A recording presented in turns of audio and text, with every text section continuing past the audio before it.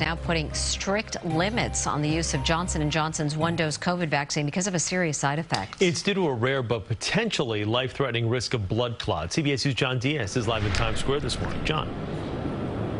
Chris and Mary, good morning to both of you. And back in December, the CDC recommended prioritizing both the Moderna and the Pfizer shots, the Pfizer's vaccine, over the Johnson & Johnson shots due to safety issues. Now, those safety problems, while uncommon, extremely rare, they are still persisting today, and now they have put restrictions on it.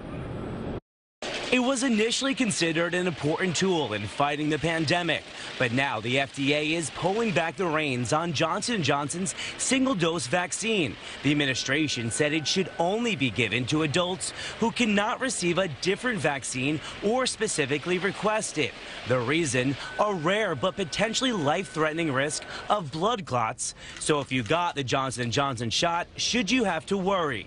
There's a very small amount of people who have blood disorders who should be concerned with this vaccine, but not the general population, because they don't have any issues with immunity or blood clot disorders or platelet disorders. This comes as the number of positive daily cases in New York State is now over 10,000, the highest number since January. And in New York City, the 7-day average is at 7.48%, which is prompting the mayor to push vaccines again. Vaccines and boosters work. We can't close down the city again.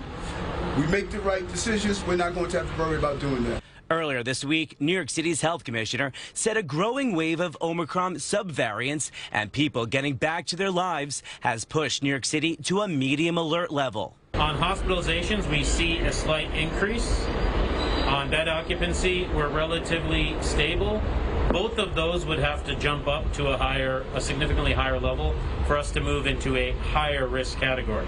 The higher risk would mean reinstating the vaccine mandate at indoor venues. Overall, in the Northeast, cases are up nearly 160% and are rising now in 44 states. Hospitalizations are also up in 33 states. The growing COVID rates is one of the reasons the CDC director is not yet willing to say we've gone from a pandemic to an endemic. I'm not quite ready to call it endemic. I do think that this is going to be a virus that we're going to have to learn to live with.